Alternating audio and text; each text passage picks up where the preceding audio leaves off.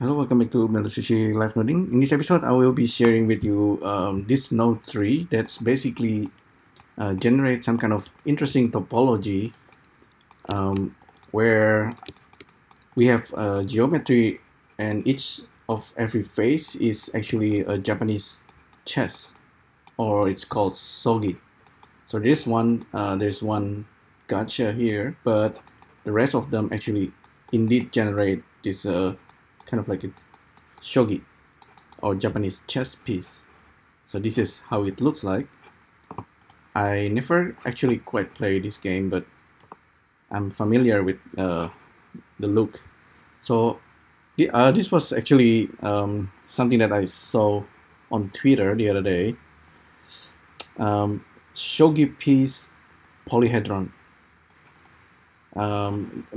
Maybe he's a student or a teacher, and he actually made this.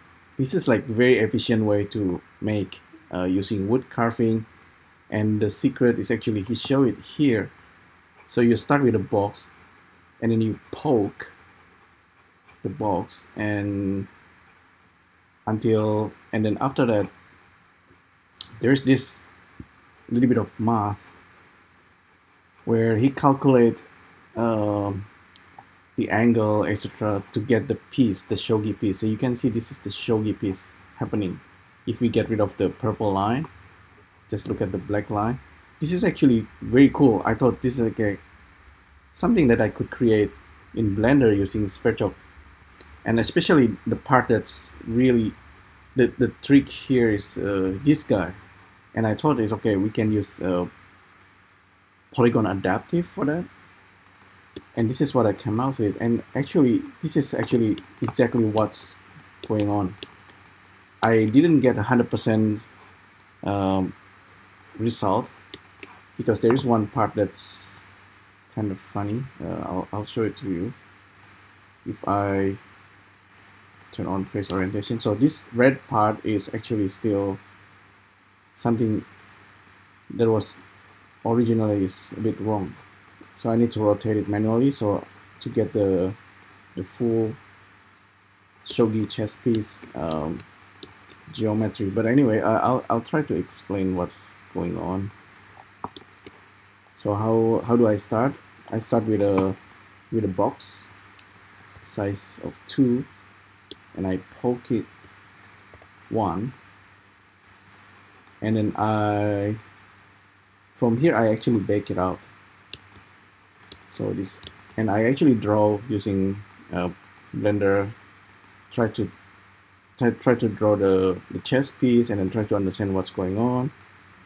And from this, basically from this geometry, I get rid of some of the edges. So we have this shape, which is a quad, but it's very interesting quad as well. It's like a diamond geometry. So if you have box and you plug it into diamond nodes, it's actually very similar to that.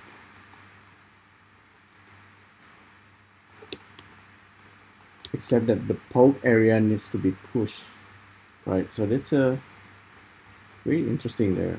Actually, something to study further if you like.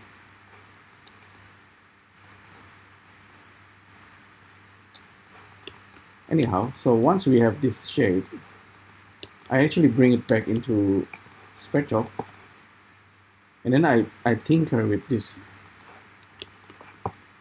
So we don't actually need this.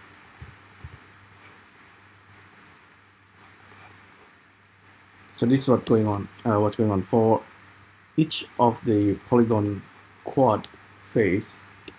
I'm replacing it with this shape, and this shape is something that's actually sverchok can do very well using line. It might be quite surprising, but I'll show it to you. So I'll turn off this. I'm gonna show you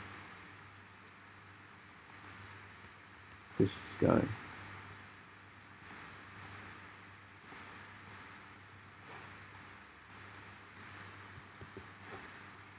Okay.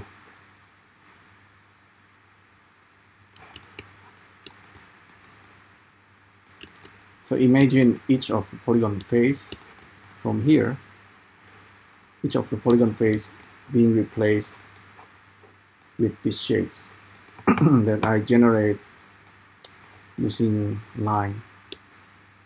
So if I move around the line, actually, so you can see it has effects on that area. And there's this thing called offset line that's actually generating that kind of shape. I happen to know that, and then here I'm simply being able to rotate each and every face, this line on every face, and then using some kind of pattern here, I'm rotating this face individually, and as a result we have this actually the shogi piece actually. So if I bake it out,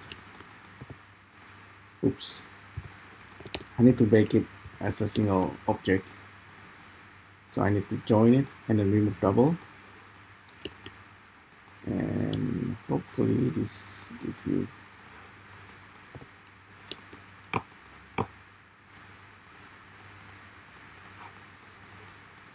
this result.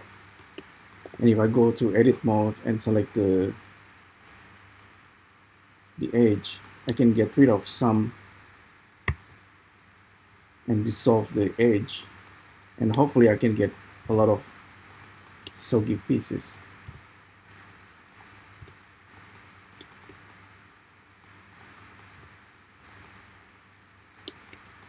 I found this really quite interesting. It's almost like a puzzle. So there's one face that's actually wrong. I need to be rotated manually, but I think it's actually it can be fixed. So we have like some kind of algorithm here. So there is a number definitely that generate the exact value.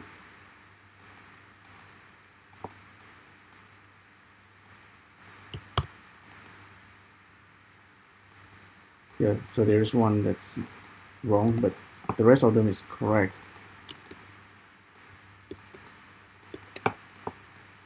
So this is the result, and if I display the face orientations, this is the piece that's actually wrong and needs to be rotated manually.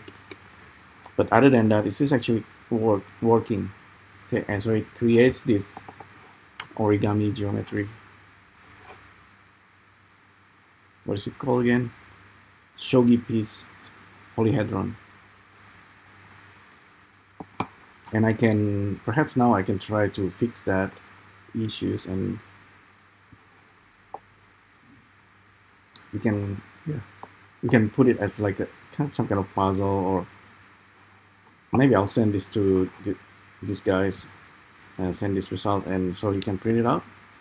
But anyway, I think it's an interesting little puzzle there.